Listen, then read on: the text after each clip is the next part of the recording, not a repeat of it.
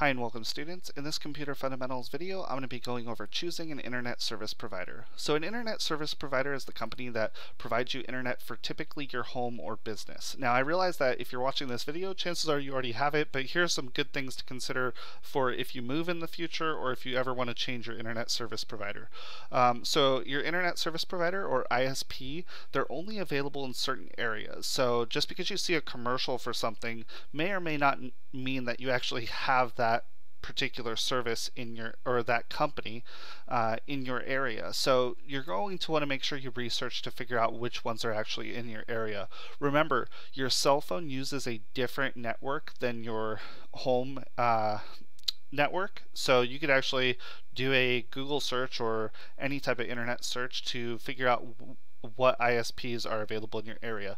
I also really recommend talking to friends, families, and neighbors in your area, because if you figure out maybe who everyone else is using or about what their cost is at, you can maybe negotiate down the price a little bit, or you can even figure out what people do or do not like about the ISPs and hopefully avoid having a bad experience. So just because it's the cheapest option, maybe they have really bad customer service, or maybe it takes them 3 weeks to get out to do a service call. Who knows what the problems could be, but talking to more people will help you avoid those problems in the future. The next thing is your internet speed. Typically internet speed is measured in Mbps, which is megabits per second, and it's broken down into two categories: download and upload. Download is typically a higher number, and that's the amount of speed that you can download at a time. So that's really important for things like playing online games, streaming from like Netflix and Hulu and things like that, and also just downloading music and files, things of that nature.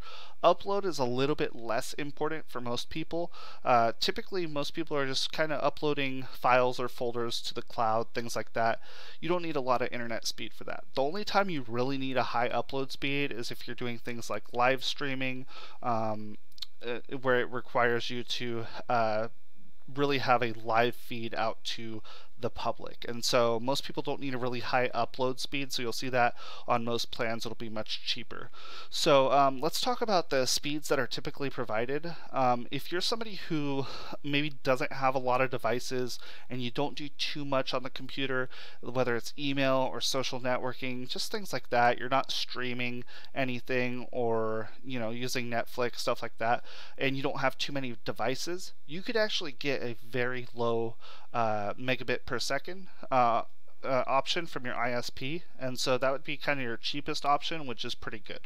Now if you are downloading music or streaming shows or downloading games and you need a little bit more power, you're going to want to be in that 5 to 15 megabits per second range and see if that's enough speed for you. Now if you're somebody who uses multiple devices and maybe you're watching YouTube videos and streaming a show on Netflix, maybe that 15 cap is about right for you.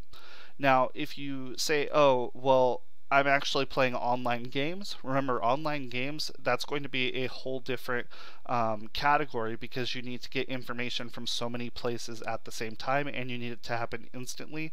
You're going to want faster internet speeds. That's going to be upwards of 15 megabits per second. So usually plans, depending on where you're at, again, cities typically have higher plans, cities and suburban areas, where you can get up to maybe 150 megabits per second, maybe even a little bit more, but that's usually where they cap out.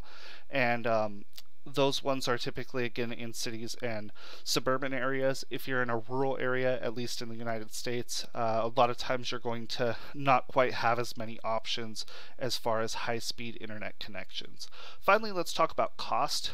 Typically when you sign up for an internet package, you will have monthly fees as well as installation charges. So the installation charge is usually a one-time fee. I know with mine, I think it was like $50 to $70 for them to come out and rewire and set it up, and so you'll see those pretty much up front. From there, you'll be charged for monthly fees, and that's usually the same every month, and typically the faster connection equals more expensive as far as your monthly fees go. So hopefully this video has maybe explored some different things to consider while you are choosing your next ISP, and if this video was helpful for you, please give it a thumbs up and consider subscribing to the channel. If you have any questions about this, I'll do my best to help you out in the comment section, so please leave a comment below, and have a great rest of your day, and thank you for watching.